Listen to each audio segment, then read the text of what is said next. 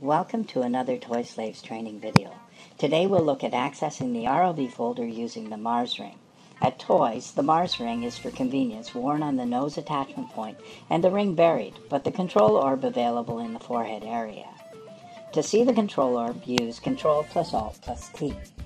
Clicking the control orb brings up the main menu. The wearer must be in RLV. I've undocked the menu here to make it easier to see. Normally you would use it in the default position. Click on the Wear menu button. It opens another panel with the RLV clothing options. Clicking the RLV Strip button will remove RLV outfits. RLV Exhibit will strip and freeze the subject. Open Access can be set to allow anyone to strip you.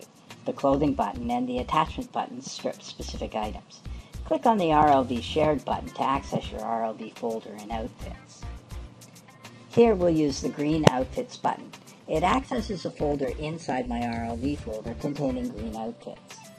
Let's see it in my inventory. Open the RLV folder and find the folder named Green Outfits. This step is for illustration purposes only. Normally you would not open the RLV folder, accessing it through the Mars ring instead. Looking at the ring menu and the folder, you'll see the same 4 outfits.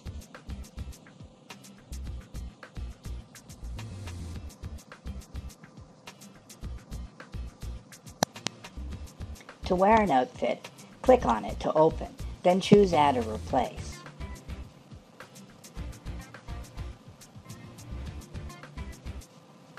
Only the folders nested in the outfit are shown separately, unlike the RLV folder where all the items are shown.